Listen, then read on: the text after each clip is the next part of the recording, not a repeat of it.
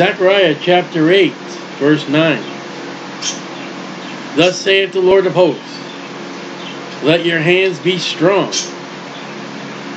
ye that hear in these days these words by the mouth of the prophets. Well, Zechariah is speaking. Which were in the day of the foundation of the house of the Lord of hosts, that'd be Ezra and Nehemiah. And the past prophets we've studied so far, was laid, and the temple might be built. It's not built yet. For before these days, there was no hire for men, no employment, nor any hire for beasts, using animals like tractors. Asses were to be used for heavy burdens. Neither was there any peace to him that went out or came in because of the affliction. For I set all men, every one against his neighbor, because they weren't doing what they were supposed to be doing. They had taken care of their needs and never mind God. But now I will not be unto the residue of this people as in the former days, saith the Lord of hosts. Future, for the seed shall be prosperous, children. The vine shall give her fruit, grapes. The ground shall give her increase, crops.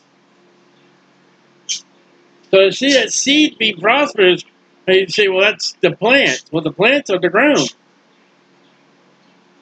The heaven shall give their due, and God will cause the remnant of this people to possess all these things, all the land. And it shall come to pass that as ye were a curse among the heathen, O house of Judah, O house of Israel, carried away captive, so will I save you, and ye shall be a blessing. Fear not, but let your hands be strong. Again, let your hands be strong. Now, America's used that Boston pride, Orlando pride. There's no pride. Let your hands go about the work of the Lord, building the temple, maintaining the ground. For thus saith the Lord of hosts, as I thought to punish you, Jeremiah, Ezekiel, Isaiah, when your fathers provoked me to wrath, wilderness, saith the Lord of hosts, I repented not. All right, so that's not during Moses. Because God would tell Moses, step aside, let me at him, I'm going to clear him out. And Moses would speak to God. Moses would be a mediator, and God would be, all right, I repent. So this is at Jeremiah. And it got to a point with Jeremiah that God told Jeremiah, don't even pray for him. Warn them, but they're not going to listen. So again, I have thought in these days to do well unto Jerusalem. To the house of Judah, fear ye not. These are the things that ye shall do. Speak every man the truth to his neighbor. That's not the church age, and that's not America. That's not the world today.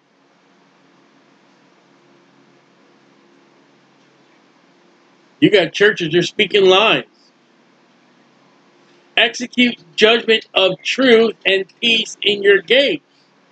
Now, if you go back to chapter 7, earlier, verse 9, we read and studied, thus speaketh Lord of hosts, saying, execute true judgment.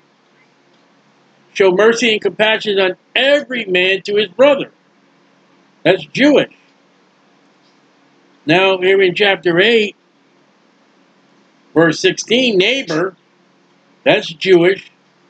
That can also be Gentile. And what we have is true. True. You can have judgment and it be a lie, it be deception, be wrong.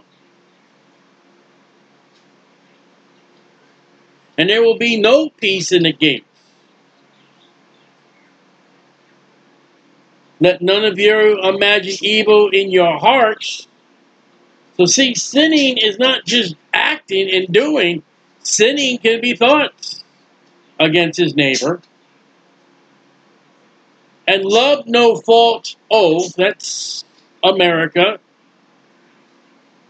They swear to tell the whole truth, nothing but the truth, then they lie out their teeth. We are in election year. They'll promise you everything under the sun, and when they get that vote and win the election, no one ever calls them on what their big mouths open up for the campaign. You know, we got this media that reports and this media that tells you, why don't somebody follow these idiots around with a pen and paper, write down everything they say, and then when it comes time for a re-election, well, look what you didn't do, look what you didn't do, look what you didn't do.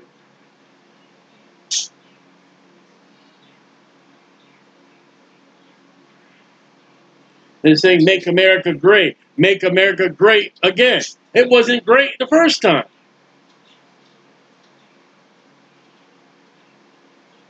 I'm sorry, I come to think, I mean, though everything's a chaos, I think Roe versus Wade was turned over with a Democrat president, not the Republican president.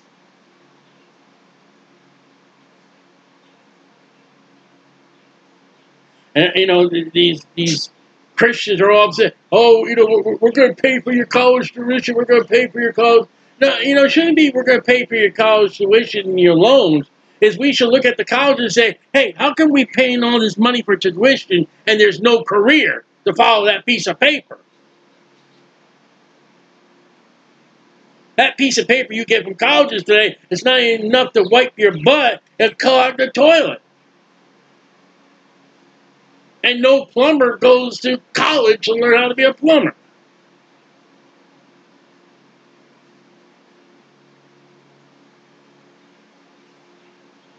Oh, that went off well. For all these things that I hate, saith the Lord. God says, I hate when you imagine evil in your heart. The God of love. God is love. God's also a judgmental, righteous, judgment in truth and peace.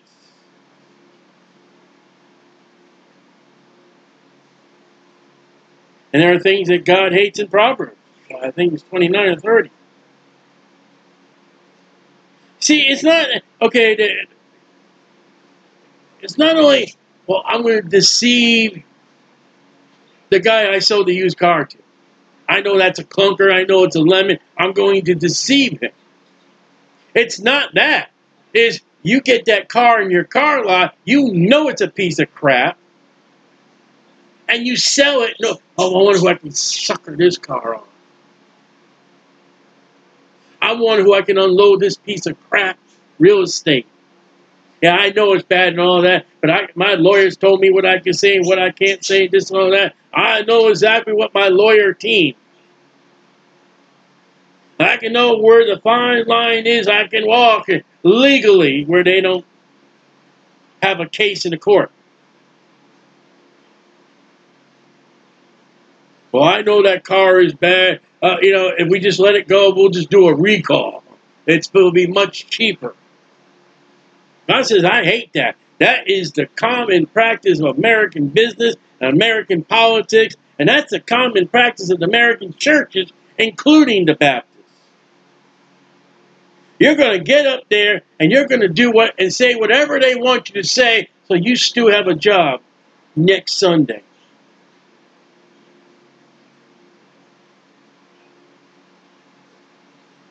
And this country, you swear to tell the truth and nothing but the truth, so help me God, and you lie. God says, I hate that. And the word of the Lord of hosts came unto me, saying, Thus saith the Lord of hosts, the fast, without food, without water.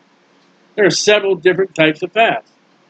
In the 4th month, the fast in the 5th month, this is all in the law, the fast of the 7th month, and the fast of the 10th month. That 7th month is a busy month of the Jewish calendar. There were feasts in the 7th month, and there were also fasting. You know, the church today, we got the feast, we got the fellowship. Where's the fast? Shall be to the house of Judah, Israel, general, joy and gladness. And you would say, that's oxymoronic. How is it? I'm not going to have nothing to eat. I'm not going to have nothing to drink in a period of time. How is that to be joy and gladness? Because God will bless you. And cheerful feasts. As I said, there are feasts in the 7th month.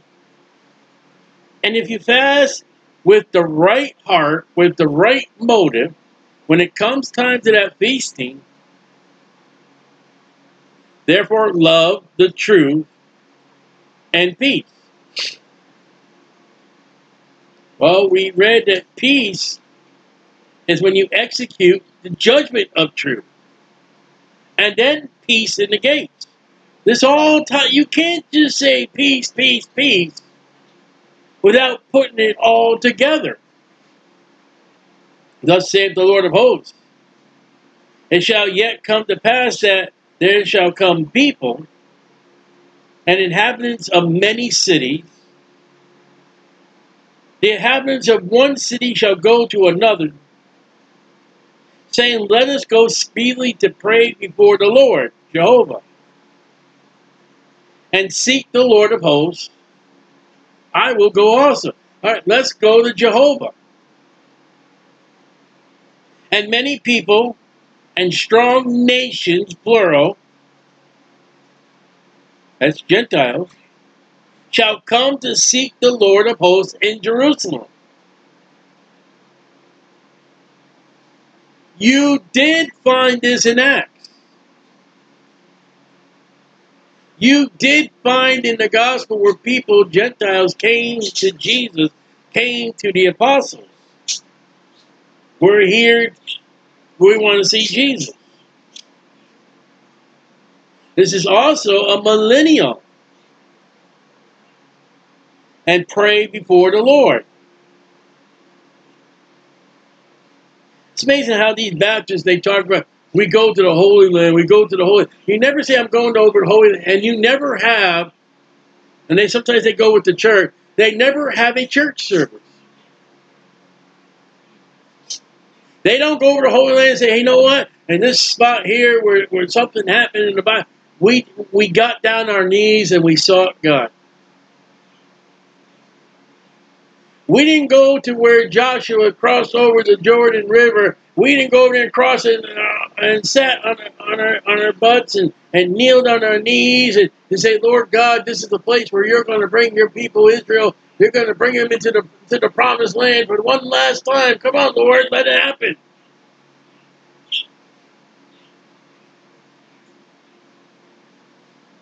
They don't go over to the Holy Land. They're, Lord, Jesus, when are your feet going to walk these streets again?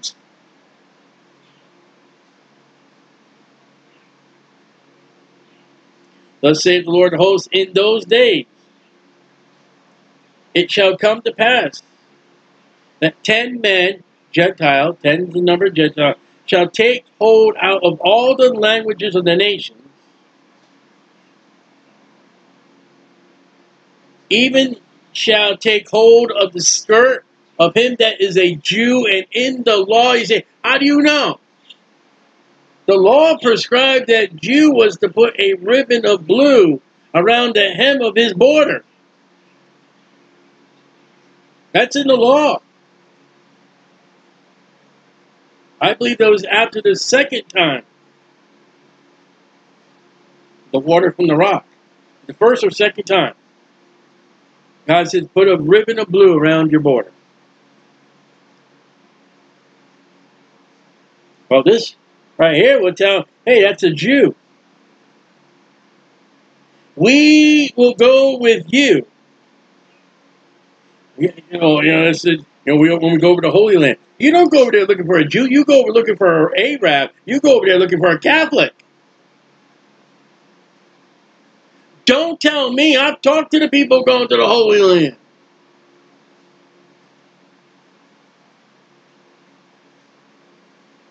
I talked to these people. They go to the Ark Encounter.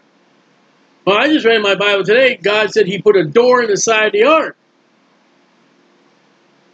Well, how come when you look at the map of the ark, there's a door for the entrance, and then there's an exit door that brings you out to the gift shop? Where's that in Genesis? Where's the elevators?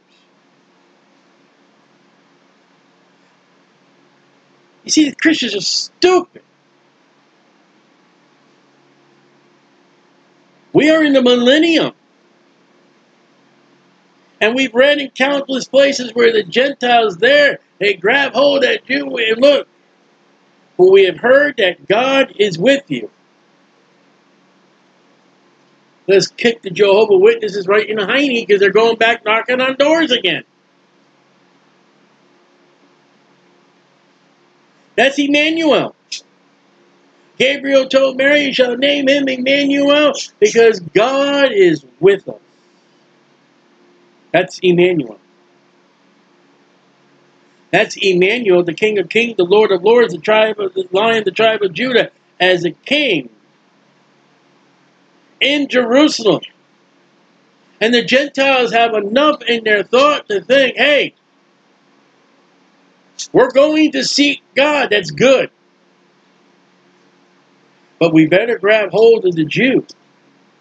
We better let them guide us too. Because you ain't going to walk up to my man Jesus. I think Jesus and I, we're just going to sit down and have a chat. Hell no, that ain't going to happen. And this all follows those feast days. This is the time when the Jews, the 3 times a year, the Jews will appear before God, Jesus, in 3 times in Jerusalem.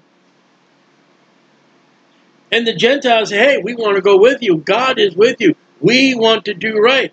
Tell us what we need to do. Tell us how we need to do it.